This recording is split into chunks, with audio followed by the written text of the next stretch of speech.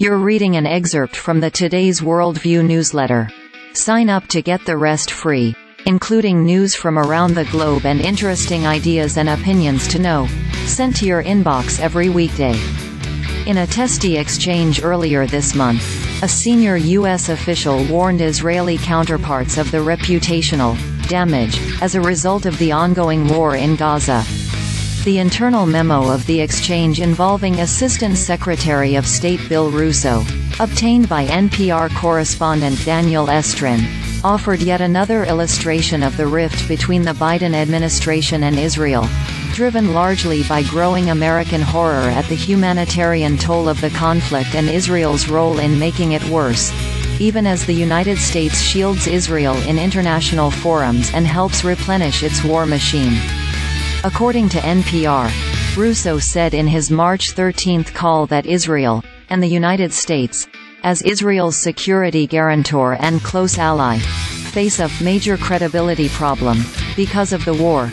The astonishing Palestinian death toll, now more than 32,000 people, the man-made famine gripping ravaged areas of the Gaza Strip, and growing global frustration with Israel's insistence on prolonging the war to fully eradicate militant group Hamas. The Israelis seemed oblivious to the fact that they are facing major, possibly generational damage to their reputation not just in the region but elsewhere in the world, the memo said.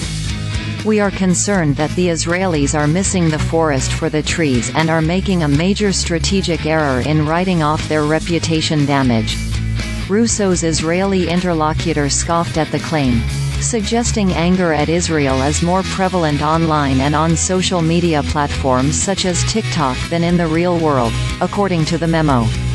That view is consistent with current Israeli rejections of outside criticism, including recent assertions that it's not contravening international law by restricting the flow of humanitarian aid into Gaza.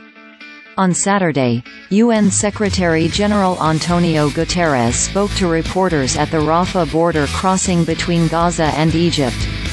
People around the world are outraged about the horrors we are all witnessing in real time, he said of the plight of Palestinians in Gaza, the bulk of whom have been displaced from their homes and are now going hungry.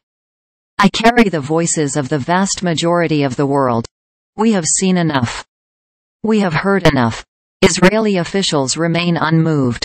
On the same day, as his UN counterparts reiterated calls for an immediate ceasefire and the deeper goal of a two-state solution, Gilad Erdan, Israel's ambassador to the body, spoke instead of the need to impose a vague program of de-radicalization on the entire Palestinian population.